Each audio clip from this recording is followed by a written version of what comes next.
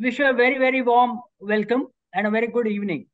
On behalf of Juventus Odinia, it gives me immense pleasure. I am Allad Mahajani, Vice President Marketing. And with me is Mr. Jatinder Jindal, the Brand Manager for Polvolt, Polvolt. It gives us immense pleasure to welcome each one of you, for a roundtable meet, or we can say webinar on discussion of emerging options in management of chronic pain.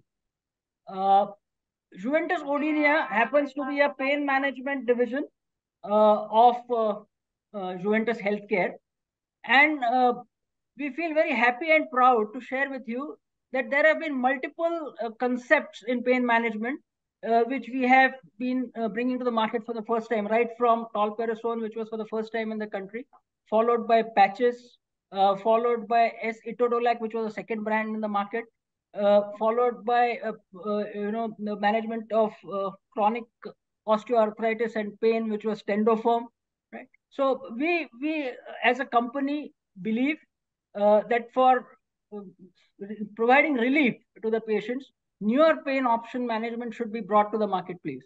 And one such introduction, which we have done very recently, or on the verge of being launched, is Polmocoxib. Today, we have immense pleasure to have our Medical Director, Dr. Bhupesh Diwan from Juventus, who has 28 years of experience with top pharmaceutical companies and who has conducted more than 100 clinical trials and published multiple research papers and in national peer-reviewed journals, who is with us, who is going to moderate this discussion. And we have esteemed faculty members, Dr. Ram Chadha, Dr. Anand Kishore Pal, and Dr. Mangesh Tivaskar with us. Right. I would hand over this session to Dr. Bhupesh Diwan so that he can introduce the panel and take the discussion ahead. Thank you, Dr. Diwan. Thank you, Allad. Thank you very much. And a very good evening to all the participants in this webinar. So I would like to introduce our esteemed panel over here. First of all, I'll start with Dr. Ram Chadha. Dr. Ram Chadha is a consultant orthopedician and spine surgeon at Lilavati, Bandra, Jaslok Hospital, Pedder Road, and Global Hospital, Parel. He's having 34 years of rich experience in field of spine surgery, presently DNB orthopedics guide and teacher at the Lilavati Hospital and research center at Bandra. He is president-elect for the Indian Orthopedic Association, and he's got pioneer of MICOS, minimally invasive cosmetic spine surgery in India. Dr. Chadha is a regular keynote speaker and a guest orator at scientific conventions.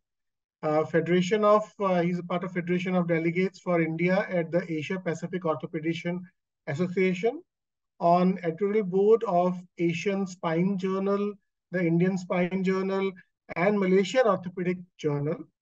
And recently, he's pioneered robotic spine surgery, which is an innovation at Navi Mumbai. So we welcome Dr. Ram Chadha. Next panelist is Dr. Professor Anand Kishore Pal. He's a consultant orthopedician surgeon from Jalpaiguri Medical College. He's professor and head there. He's been the vice president of West Bengal Orthopedic Association, former head Department of Orthopedics and Traumatology at IPGMER SSKM Medical College, the Center of Excellence in Kolkata. National CME lecturer for AO Basic, Advanced and Master's course, examiner of Diplomat and National Board of Orthopedics MS, immediate past editor of Journal of West Bengal Orthopedic Association, reviewers of Indian Journal of Orthopedics, 43 international and national publications in Index Journal. Dr. Paul is well accomplished. So he's got gold medal for the best presentation in pediatric session. Is award for Indian Journal of Orthopedic and AA Mehta gold medal in National Conference of IOA. Welcome, Dr. Professor Anand Kishore Pal. And now our another gold medalist, Dr. Mangesh Tivaskar. very well learned doctor. He's MD, FRCP, FACP, FICP, FGSI, Diploma in Advanced Diabetology from Denmark.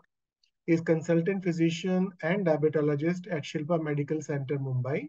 Bhupesh यार छोड़ देना, doctor Ramchandra का friend है बोल के बोलता है. That is adequate introduction for Yeah, but Dr. Saab, people should know who Dr. That's Mangesh okay. is. That's all right. Doesn't matter. Great. So, so with this, he's, by the way, editor-in-chief of JAPI. So with this, I welcome Dr. Mangesh Tivaskar to this panel. And with this, we start the show. And to begin with your permission, Dr. Mangeshkar, Dr. Tivaskar, should we start the small presentation? Yeah, that is good enough. So let us set the ball rolling. Okay, sure. Jatinder, can you just share the video?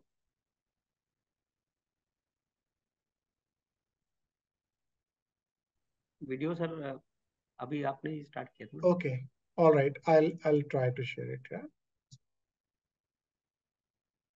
Just hold on. Just a moment. I think there is something.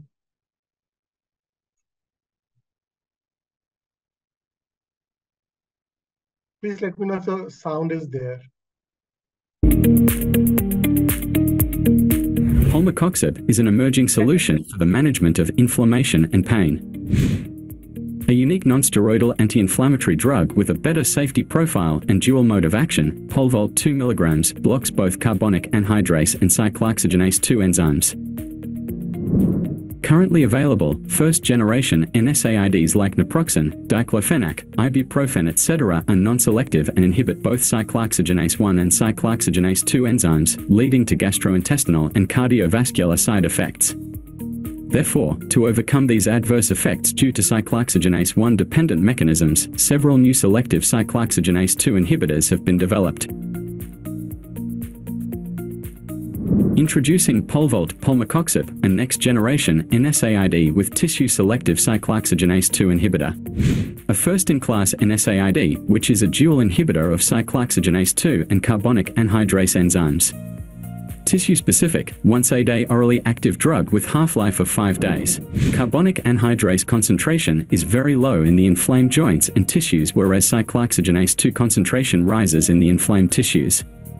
The greater the distribution of carbonic anhydrase in the tissue, the lesser the inhibitory action of cyclooxygenase 2. Wherever cyclooxygenase 2 and carbonic anhydrase coexist, high affinity and preferential binding of Polvolt to carbonic anhydrase takes place, thus reducing the cyclooxygenase 2 inhibitory activity of Polvolt. Cardiovascular side effects are reduced since cyclooxygenase 2 enzyme is spared in cardiac tissue. Importantly, low-dose administration of Polvolt, only 2 mg, has shown to have a negligible inhibitory effect on the required carbonic anhydrase enzyme function in the circulatory, gastrointestinal and renal system.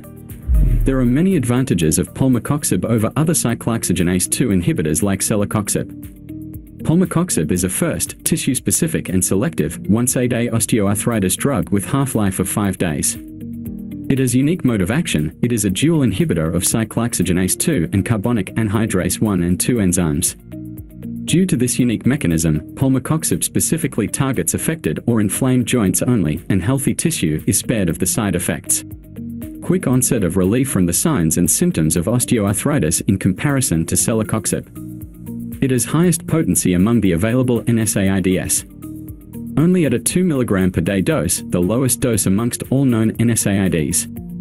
Convenient once-a-day regimen provides better compliance in patients, unlike most other NSAIDs, due to long half-life of Polvolt, which is approximately 5 days. Long-term safety established in long-duration studies extending up to 6 months of continuous usage. Polvolt with once-a-day administration shows enhanced gastrointestinal and cardiovascular safety. The half-life of a single dose of Polvolt is approximately 5 days. Polvolt is excreted both via feces and urine. Indications and dosage administration. It is approved for the treatment of osteoarthritis of hip and knee joints. Recommended adults dose is 2 mg once daily. Maximum dose should not exceed 2 mg per day, since the drug is slowly accumulated in plasma and reaches steady-state concentration in a few days. clinical evidence of polmacoxib in human clinical studies. In this phase 1 clinical trial, polmacoxib was well tolerated. There were no clinically significant changes in blood pressure between the treatment groups. Polmacoxib suppressed serum thromboxane B2 and prostaglandin E2 at all 3 doses. A clinical study evaluated the influence of ketoconazole, a known strong inhibitor of CYP3A. The area under the curve increases for polmacoxib, but doesn't change the safety profile of polmacoxib. Polmacoxib showed quicker onset of relief from osteoarthritis as compared to celecoxib. Polmacoxib showed statistically significant superiority over placebo at week 3, but celecoxib did not show statistically significant difference from placebo at week 3. WOMAC physical function scores at week 3. Polmacoxib demonstrated better efficacy against celecoxib in all other efficacy endpoints including WOMAC pain and stiffness subscales at week 3 and week 6. Polmacoxib showed superior efficacy over celecoxib with statistical significance in physicians' global assessment score. 77.7% of patients taking polmacoxib experienced improvement in signs and symptoms of osteoarthritis as compared to 58.9% in celecoxib group. Safety conclusions from 24 weeks polmacoxib extension study showed that it was well tolerated and adverse events were generally mild. We hope this scientific data and information will help you in confidently prescribing Polvolt 2 mg from Zuventus Healthcare Limited.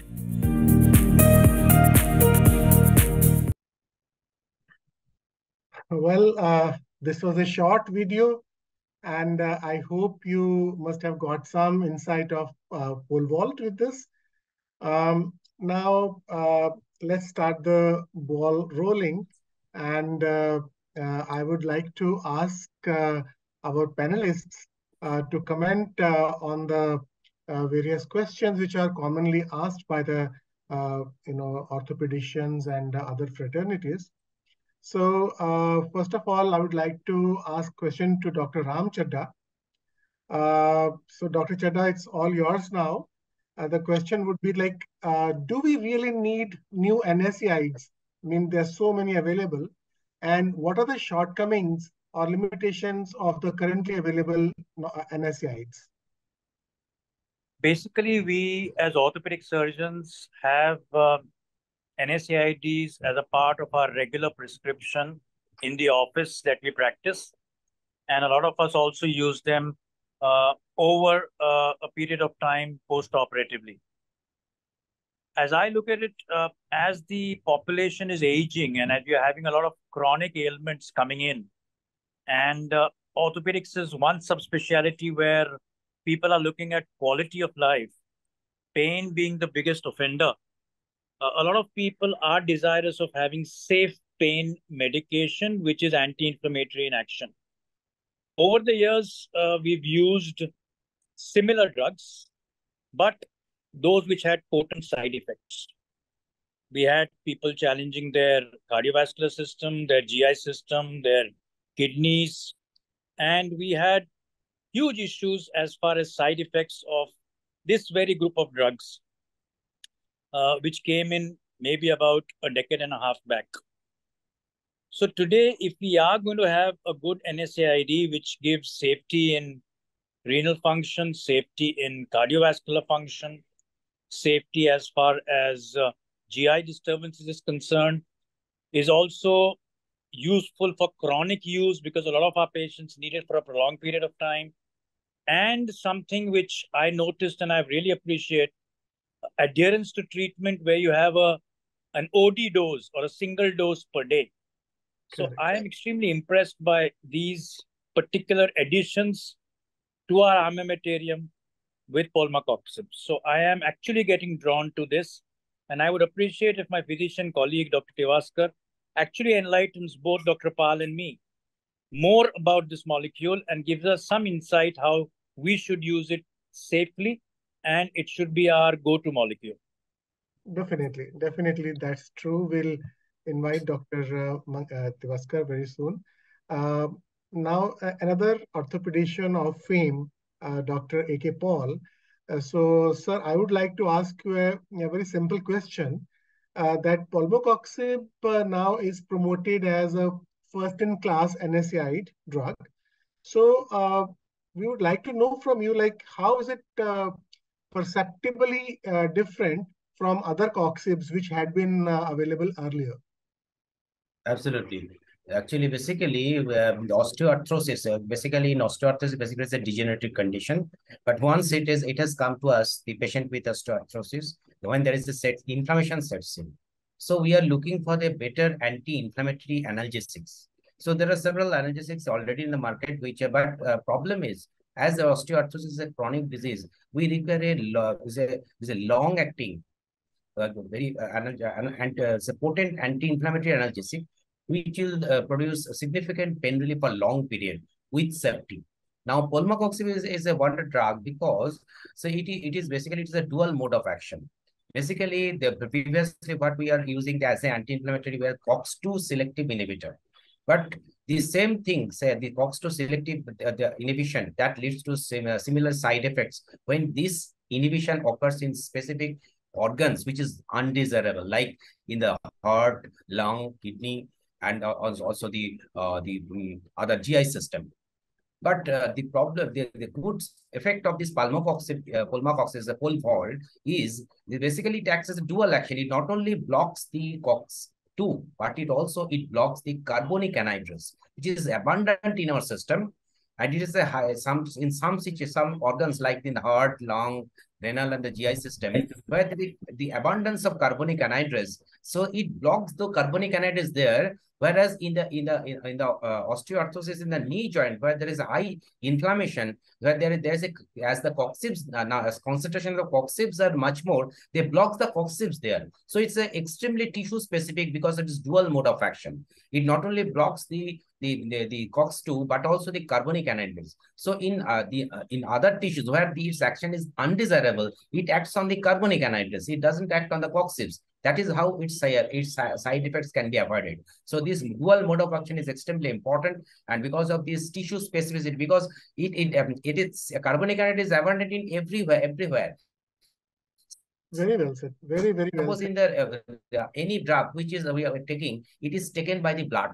So in blood, the RBC, it acts on the carbonic anhydrase. So it is coming in all parts of the body. So it is extremely tissue specific. It meant sustain the concentration of the drug in inflamed tissues, and it protects the organs where its action is undesirable, like cardiovascular, renal, pulmonary, and the gastrointestinal system. Right. So we come back to the basics of the mechanism of action. Dr. Mangesh Tivaskar is the right person to ask a slightly hard question over here. Dr.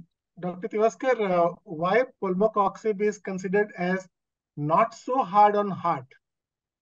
Yeah, so good evening, everybody, and good evening, Dr. Ram and Dr. Paul. And of course, thank you, entire Zuventus team, Allad, Kamal, and everybody who's joined. And of course, Science Integra. I worked with them. Good evening to you. And before I answer your question, you have selected a very special day today, because today was a day when Galileo has for the first time demonstrated the telescope. For the first time, this was done. In way back in 1769, I believe, for the first time, the $1 US bill was approved. So it is a pretty important day for all of us, because especially in the astronomy, and now in the view of Chandrayaan going, really, the importance of the telescope is now more re-emphasized, and now we have what Hubble space scope, which is one of the state of art, and it's demonstrating so many I would say giants in the space area. Anyway, coming to your question now, why you are so in love with polmacoxib when it comes to heart? So why your heart loves polmacoxib more than any other COX-2 inhibitors that we have? Now let's basically understand how this COX-2 inhibition works. Okay, now we all know that there are two different cyclooxygenase enzymes in your body, COX-1 and COX-2. These both enzymes will make prostaglandins, and these are the hormone-like chemicals that cause inflammation, pain, fever. But how many of you are aware that prostaglandins, and especially prostacyclin, is also important for the vessel health and the platelet health? And when it comes to the inhibition of this COX, what happens is this, that the previous generation COX-2 inhibitors, or what we knew as the non-selective COX-2 inhibitors, or to a certain extent, even the selective COX-2 inhibitors that we have, they had a preferential action on the inflammation, but non-selective COX-2 inhibitors, they were not, not protective of the gastric mucosa, or they were, probably causing a havoc at the cardiac level. And as Dr. Paul has rightly said, one of the reasons is its binding, or I would say, an effect on the carbonic anhydrase inhibitor. Now, why it is important to understand the specificity of this pulmocoxib is that this is a tissue selective COX-2 inhibitor. Now, what does that mean to us? Now, that means to us that, it binds specifically to only COX-2, and that too specifically in the joints.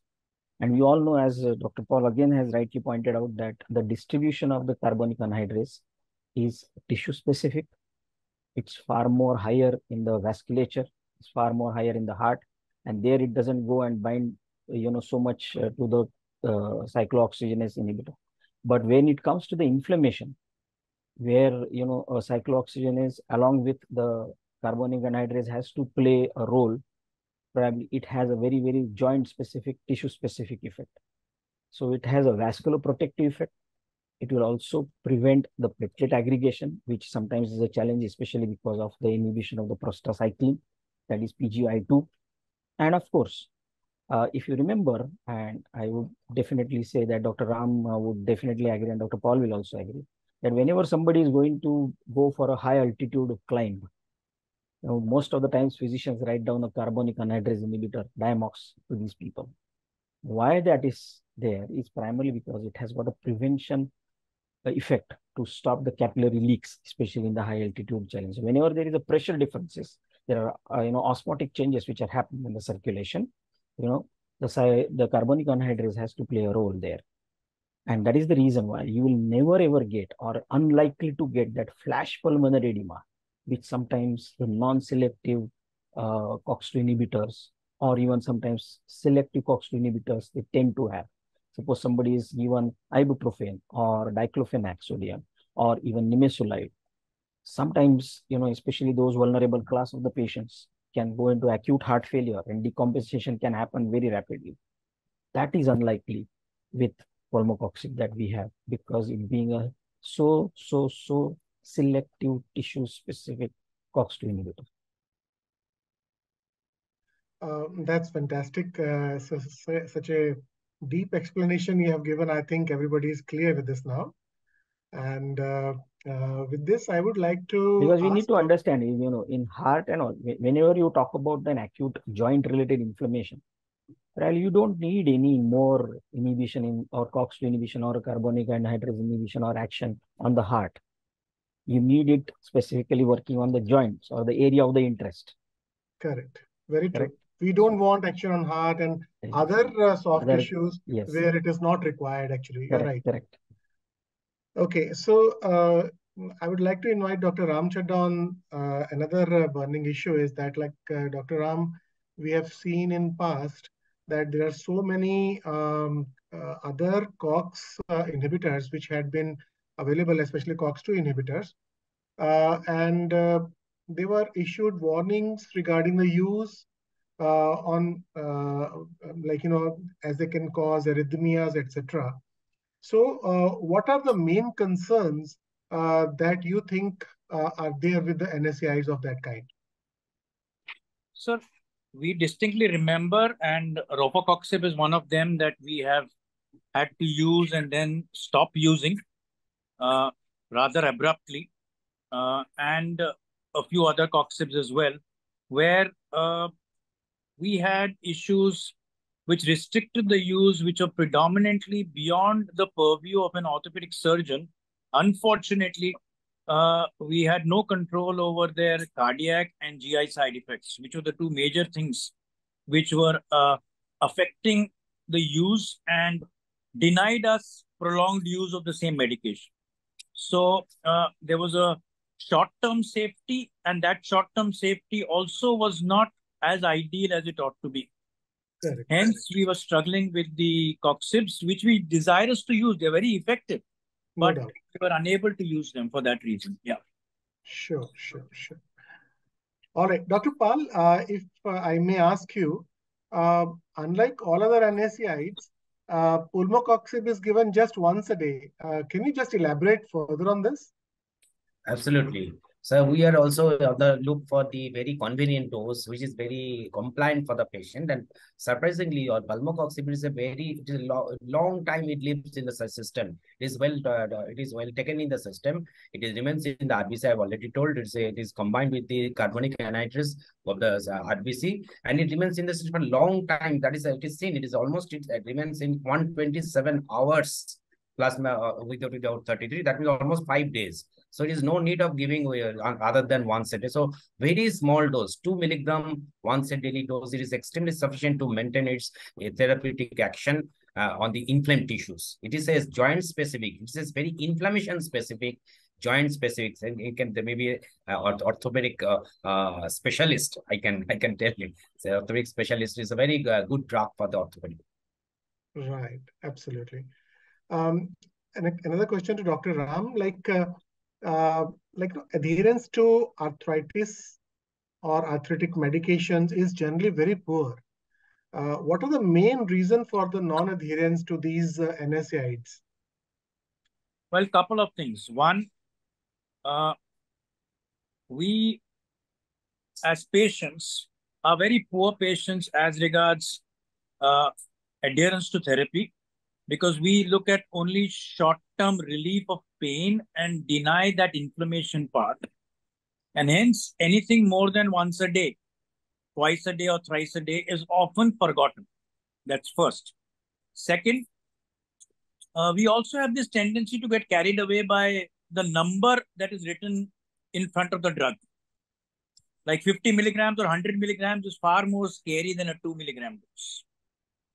Although that is not something that is true, but is something which is unfortunately interpreted by the user as more potent or less potent, and more side effects or less side effects.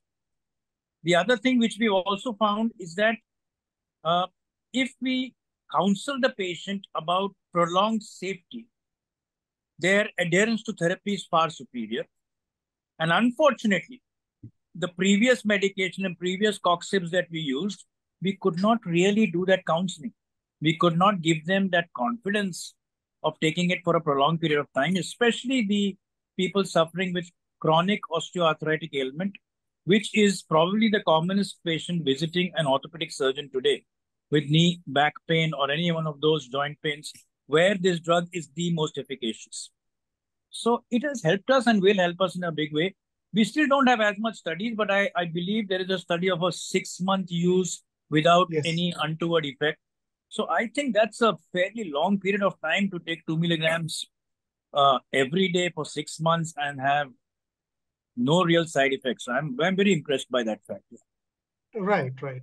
Yeah, so just related to this question only for Dr. Paul, like what are kind of long-term safety studies available on this? Yes, there is a excellent study, which is a randomized, multicentric phase 3 trial, even a double-blinded study, which is compared the efficacy of the celecoxib 200 milligram BD versus 2 milligram Polvolt. It's by Manchul Lee et al. In 2017. It is published in Clinical Orthopedic Surgery. This excellent study we have initially is compared the safety and the efficacy of both the drugs in 6 weeks period, which is again extended study of another 18 months. So there is total 24 months of 362 patients. And they have seen that the 324 patients already completed the 6 weeks, and that's overall 220 patients among 362. They have completed this 24 hours the extended study, and they compared the efficacy and safety by different parameters like clinical parameters, like with vital signs, as also some different laboratory tests considering the different the parameters of judging the different vital functions like cardiovascular functions, like ECG, there are renal functions, like urea creatinine clearance rate, lung function for the pulmonary system, as also the GI system also. There are different parameters that they are compared, and they have shown that it is extremely safe the pulmocoxib, this Polvolt is extremely safe in a 6 weeks period with a very mild side effect, whereas in extended 18 weeks study shown that it's extremely safe in cardiovascular, gastro, and renal safety. Overall 24-hour weeks experience shows it is a well-tolerated. Polvolt is well-tolerated with mild side effects, especially the gastrointestinal side effect, and very few cases they showed some pedal edema in first 2 weeks, which is gradually it is removed. It is no extra precaution or any rescue medicine is required during this period. So it is extremely safe in this overall 24-week study. Right, sir. So, is there any superiority of pulmocoxib over celecoxib? Absolutely, absolutely. And this actually, they have shown there is absolutely Polvolt is extremely superior, because in the, I mean they have shown there is a WOMAC parameters. When Western McMaster, Ontario and McMaster University score, they have shown this extremely sensitive score. They have shown that they have the pain relief is extremely a quicker onset of action with Polvolt in 3 weeks period. It is extremely quicker, whereas there is no statistical significant pain relief in celecoxib versus some placebo in 3 weeks period. So with Polvolt, the pain relief starts from 3 weeks onwards.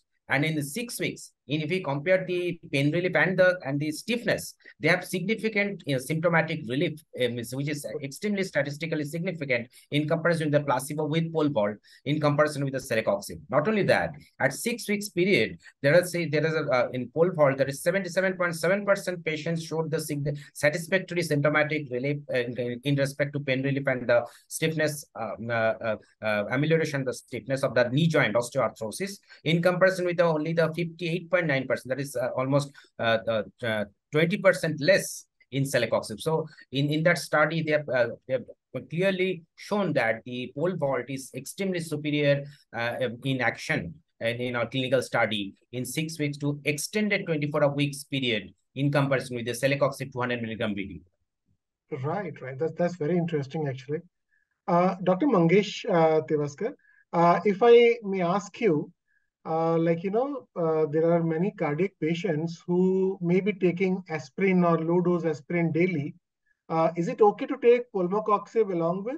Yeah, and in fact, good question, Dr. Bhupesh, and I can tell you that a majority of the times, if you ask a physician like me, probably, and if he or she comes to know that probably somebody is on with NSAIDs and especially the COX-2 inhibitors, we really get scared, basically because, if you really look at and compare the effects of the non-selective versus this selective versus even the specifically tissue-selective COX-2 inhibitors, we have to realize the difference, how they act, honestly speaking. Now, we all know that, it's an arachidonic acid-guided pathway where probably, COX-1 have effects on 2 platelets. COX-1 actually, what it does is this, that it triggers the thromboxane A2, it protects the thromboxane A2 from getting triggered, and that will definitely help in preventing the thrombosis. As far as the COX-1 effect, again, on the gastric mucosa is concerned, usually the effect is usually through the prostaglandin E2 and I2 that we know, that it offers a gastric protection through a COX-1 release. And if you talk about the COX-2 in the endothelial cell specifically, which is acting through the prostacyclin, that is prostacyclin or a prostaglandin I2, its effect is vasodilatation and again reduction in the platelet aggregation. Okay. Now, whenever there are these drugs like, thromboxane A2 inhibitors, like, low-dose aspirin, or maybe probably, the patient is on with the dual antiplatelet agents. Correct. You worry about the excessive GI bleeds, especially, can really be challenged. Right. And especially during this period, probably, these patients, they become vulnerable. So the specialty of pulmocoxib here is this, that being just so specific to the joint COX-2, it does not have any effect as far as the COX-1 in the platelets, COX-1 in the gastric mucosa, even COX-1 in the endothelial cells. So you can easily and safely ask patient to continue with low-dose aspirin. Or I would go a step ahead and say that even with the DAPs, of course, the caution is always given to the patient, but it's much safer. And more importantly, we don't understand this much But unfortunately, that will also help you in reducing down the misuse or overuse of proton pump inhibitors, which is so rampant in the practice. And especially orthopedicians and most of the people, those who are prescribing, these kind of NSAIDs, they would definitely love their patients to be protected GI-wise as well, isn't it? Right. Now, if you have got a coxib, which is GI friendly, which does not cause erosions, along with that, it works very specifically to the target. I would love it, isn't it? Because overuse of PPI will not only, will hamper the overall oral mucosa regrowth, the pathogenesis, but it have an effect on the gut microbiota. It really pushes gut microbiota in a bad way. So your metabolic milieu goes for a toss. And if you are using it, injudiciously, especially diabetic, who is hypertensive, who has ischemic heart disease, has a low ejection fraction, already has gastric autonomic neuropathy. Now, you will require the drugs which will be more specific in the action. Correct. This is the greatest advantage of permocoxib over other oxybate. But then if we consider all other coxibs, so all coxib must be having same mechanism. So are they actually same, or there is some difference between pulmocoxib and others? Yes, there are differences between the pulmocoxib and others. And I have tried to tell you that primarily it does not cause any effect as far as the platelet function is concerned, which because other coxibs are so non-selective or more towards, selective, but they do not have a specific protective effect as far as the thromboxane A2 is concerned, or the COX-2, which has got a vasodilatory effect is concerned. That is not affected by pulmocoxib. So are there any cardiovascular warnings or any other serious GI side effects with pulmocoxib, or there is none? No, honestly speaking, in comparison to the other coxibs, I can easily say that pulmocoxib is a much safer choice. Of course, we need to educate our patients. We need to tell them what are the warning things that they should be watchful for. And if at all there are anything like this, they should report. But the chances are unlikely or less likely in comparison to other non-selective coxibs or the broad spectrum NSAIDs, I would say. But Dr. Mangesh, like the way you explained that because of its specific action on carbonic anhydrase, where it is getting like sponged out by other sensitive organs, does this interaction with carbonic anhydrase, it actually affects the physiological function of other organs? Other organs also. And in fact, it has got a beneficial effect on the RBCs, as Dr. Paul has already said that, they have got a wonderful ability to stick to this RBCs for a long time. And also they do have got an effect as far as the platelet aggregation is concerned. Correct. And what about cardiorenal safety? Renal safety, especially. Renal safety still, it's not completely ruled out, to be very honest to you. You should be very careful, as any other NSAIDs you would be. Because renal safety is an absolutely different ball game. But I can tell you that you can say that in up to around stage 3, and I would say stage 3B nephropathy, you may have got a choice. And if the pain relief is a major factor there, you don't have anything except probably paracetamol there or tramadol there, which is there, or probably, you have got this morphine derivatives there. Here I have a drug which can be even prescribed up to stage 3 nephropathy, where EGFR is around I would say 60. The same question to Dr. Ram Chadda in his practice, like what do you feel about the renal safety of this product? Well, it's extremely important. I mean, as I look at it, I look for renal safety in 2 major prescriptions that I use every day. One is the choice of my pain medication, and the second is the choice of my anti-osteoporotic medication. And believe me, out of 20 patients a day that I see, maybe 10 of them need both these medicines together. Hence, for me, something which can be used with an EGFR of 60 is a big plus point in my practice.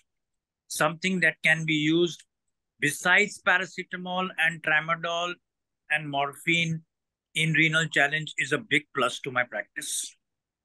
And when it belongs to the coxib group, the amount of relief that they get, and I know that I think it's a huge value addition to our practice. So Okay, I am totally convinced that it works well. Right. And what are the risk mitigation strategies you take for high-risk patients? As far as NSAIDs, yeah, when you give NSAIDs. Well, I'll be very frank. The moment I used to have anything, I mean, EGFR 60, which has been told today, I mean, it's a revelation for me. I stopped with my NSAIDs at a much safer level than that. Oh, is and it? I tend to upgrade on my paracetamol doses. So that's the biggest risk mitigation that I indulge in. So that's how I work. That's very good. In fact, it's all a very practical and useful information we are getting from the eminent panelists. In fact, there are certain questions which are coming from the viewers who are currently in the show. There is one query from Professor Dr. Venkatachalam Krishnamurthy from Trichy in Tamil Nadu. He says that carbonic anhydrous therefore has an essential role in facilitating transport of carbon dioxide, bicarbonate, hydrogen ions across falling cell membranes for a variety of processes. Erythrocytes, where carbonic anhydrous contribute to carriage of carbon dioxide transport from the tissue to the lungs, stomach, pancreas, so many other places, brain, etc. And will it affect that?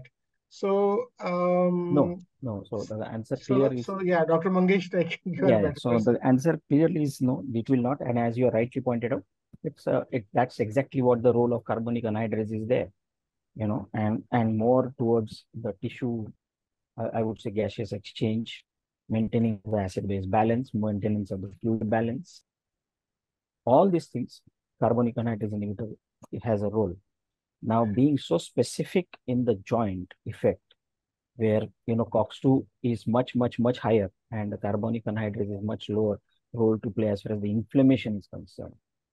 And if you really have an effect of that in opposite to exactly what happens to heart, I believe pulmocoxib is the safer choice, and that is the reason why we say that it will not cause, or it's unlikely to cause flash pulmonary edema, or the trigger of, even I would say, go ahead and say the trigger of probably an episode of bronchial asthma or COPDs, where you are really worried about these patients, and especially drugs like probably diclofenac, you would not like to give them.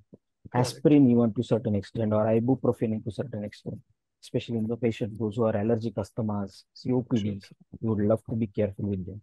I think this drug would definitely solve a lot of headaches of the prescribing practitioners as far as these conditions are concerned. And just correct me if I'm wrong. Can I comment on this? Can I comment? Sure, please. This is a very good question, but basically there's the answer of this, whether this drug can block the physiological action of carbonic anhydrous or not. Basically, this is the question. So basically, carbonic anhydrous is an enzyme which acting as which produces the buffer system in our body. So it's acid-base balance. And Dr. Saab is asking whether it affects this buffer system in the lung or not.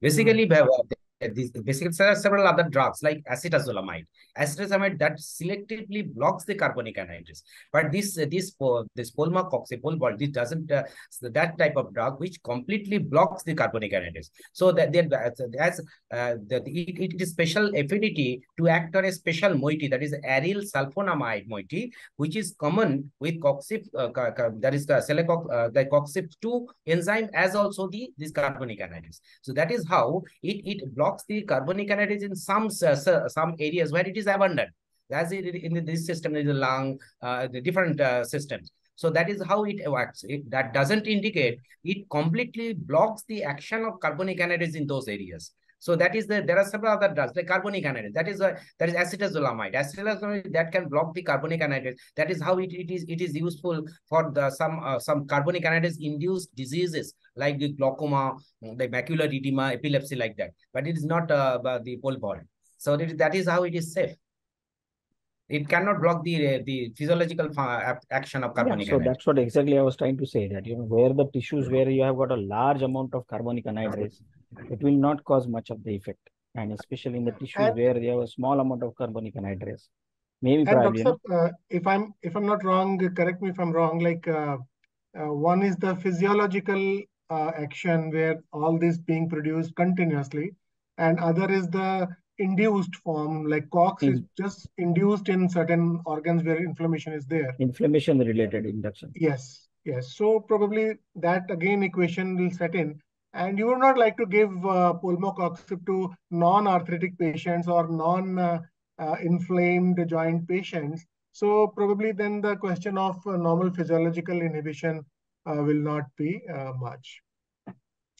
So there is another question, very interesting one, from Dr. Dayanand Jangir from Jodhpur, Rajasthan. He's asking, what is the lethal dose of pulmocoxib 2 milligram capsule? And is pulmocoxib 2 milligram capsule has tachyphylactic effect?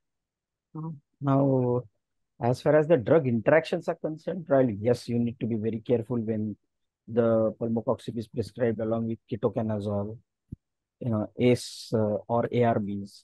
Diuretics, you should be careful. Lithium, methotrexate, the drugs like warfarin, cyclosporins, or tacrolimus, disease modulating agent, or even with corticosteroids, you should be careful. As far as the lethal dose is concerned, I'm not really truly aware about it. It's a good question. Probably I would also love to read about it. But I think this is a fairly safe drug because whatever I understand about the pharmacology, and probably Bhupesh, you would be able to tell us in a better way that maybe probably the approved human dose is at least 10 times lower than the acceptable pharmacological dosages. In fact, in animals, this dose is found to be 100 times more than the human dose. It is 100 time difference. Yes. So this particular dose would be very, very safe that way. Yeah. So be careful only while co-prescribing with these drugs, as I mentioned. Correct. And especially with ACE/ARBs, ketoconazole, corticosteroids, methotrexate especially, coumarin derivatives. You should be careful. Diuretics, and that to loop diuretics. You should be a little careful about prescribing this. That's very, very true. Okay, so just moving on to a few more questions. Like there is Dr. Jagdish Gehlot, again from Jodhpur. What is maximum dose in a day a doctor can prescribe to patients to relieve chronic pain? So 2 milligram is the one which is recommended, and it is to be given regularly for a continuous period of time before we actually see the perceptible change in the arthritic condition. Dr. Kumara Mani Jaina from Cuttack, Orissa. What is side effect profile of the molecule? Any contraindications? Yes. Dr. Mangesh, I think you have just discussed that. A good question about it. Especially, I would like to specifically mention about the contraindications. Number one is, as usual, a very standard answer. If you're appearing for an examination and if you don't know the answer, Dr. Paul will be seeing so many of the students answering this. That allergy to the drug. So the same answer. If somebody is hypersensitive to pulmocoxib, you should not be giving. You should be extremely careful about hepatic impairment patients. Always remember, and especially child's class 2 ahead, you should never be giving. Renal impairments and acute renal shutdowns, acute kidney injuries, or the eGFR below 60, you should be careful. So stage 3 nephropathy and below, you should be careful about it. Somebody has a history of an acute pulmonary or acute GI bleed or a peptic ulcer bleed, you should be very careful. Pregnancy is an absolute contraindication. It is not indicated in pregnancy at all. In nursing mothers also, you should not be prescribing this. And especially in the elderlies who are highly likely to have the renal compromise or very unstable cardiac function. I would not say it's a contraindication, but there you would love your patients to be careful. And I want the prescribing physicians or the doctors should be also very, very watchful in this kind of a vulnerable class.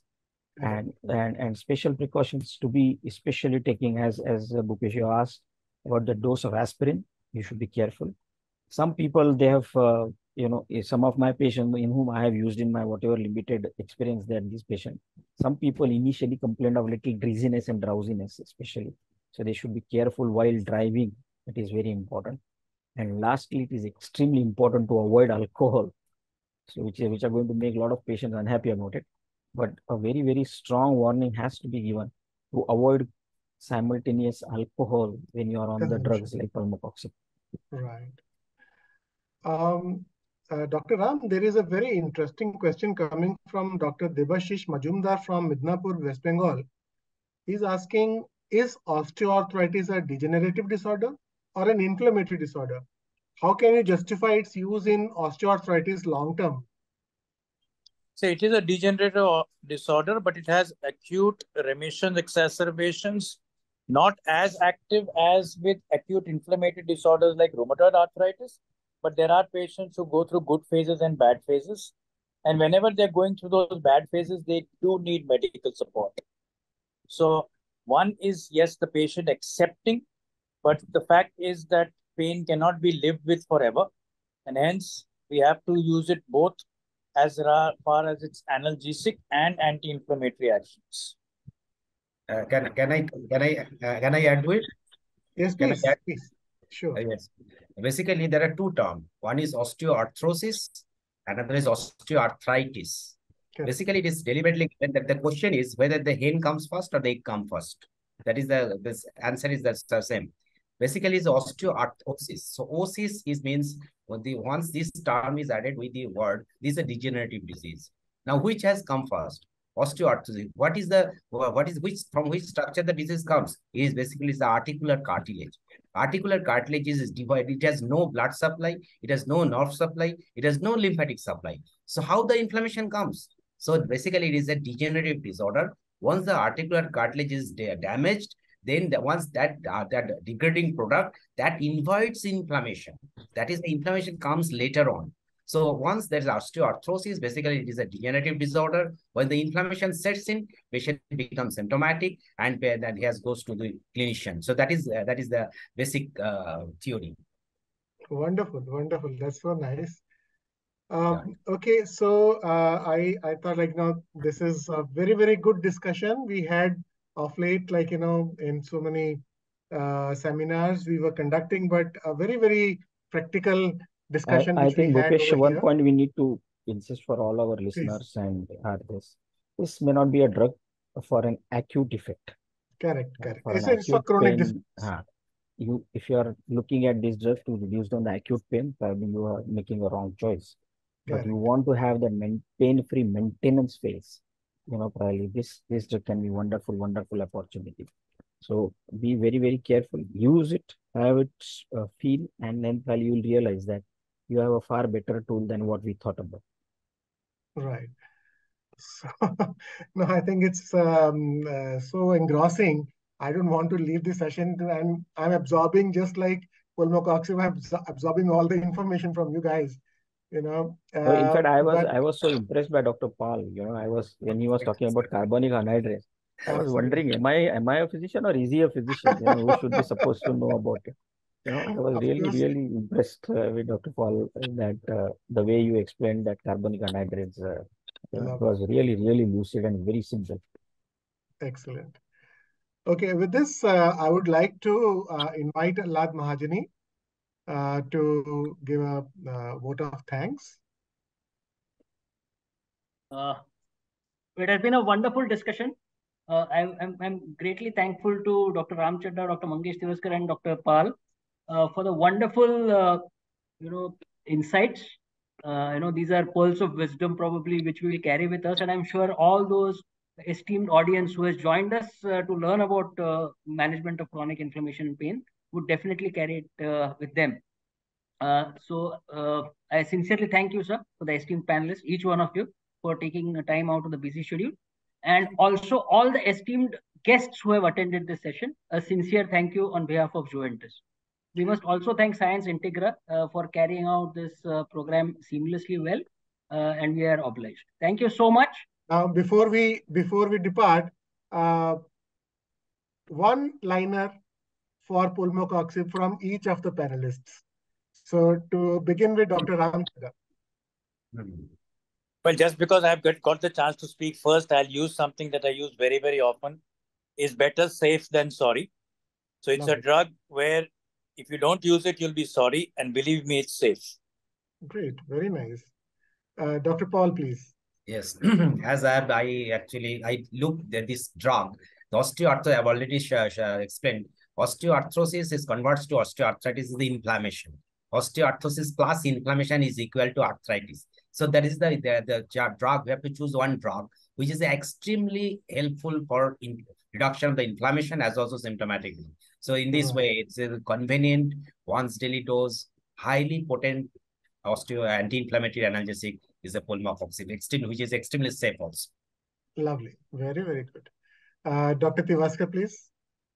Thank you, Bhupesh. And before I say my last line, I would like to put my appreciations to you, because the success of the program depends on the moderation. And you moderated it very well. And of course, a huge thanks to all our audience, those who have shared their time. Sure. You know, today is a practicing day, and not many of us are lazy. Like, you know, not many of them are lazy like us. You know, doing this kind of webinars, they love still practicing, and out of that they have taken out their time. So that really imparts the love, and that again reinsists and makes me believe the fan following of Dr. Ram Chadda and Dr. Pal. You know, this is wonderful. So thanks everybody, those who have joined. And my line would be that here is a drug probably, it may be an orthopedician's dream, but it would not be, odd to say that it has solved a lot of physician and cardiologist nightmares. So, you know, especially when it comes to pain, we are very insensitive as far as the management of the chronic pain. We need to get sensitized to it and address this challenge, because that is one limiting factor, which is sometimes, you know, makes the patients vulnerable, and also they stop believing in doctors. Here is a drug probably which is fairly safe, which can be fairly well used. Of course, the necessary precaution needs to be taken, but of course, you know, it's a drug which may probably change the way we manage our chronic painful conditions. So nice. Thank you so much, Dr. Tivaskar and Dr. Pal and Dr. Chadda, for your wonderful contribution to today's webinar. Thank you very much, and have a very nice evening. Thank you. Perfect. And Allah is looking as handsome as he should be. You know, so very nice. Chalo, bye-bye. Good night, everybody, and take care of yourself. It was a pleasure joining you, and Dr. Paul, it was an honor to know you. Thank you very much. And of course, Ram, sir, good evening and a salute to you. Chalo, bye-bye. Take care of. Thank you, sir. Thank you so Bye. much. Bye. And bye, Aditi. It was lovely seeing you after a long time on the platform. Definitely. Bye-bye. Nice meeting. We have enjoyed a lot. Thank you. Thank you, sir.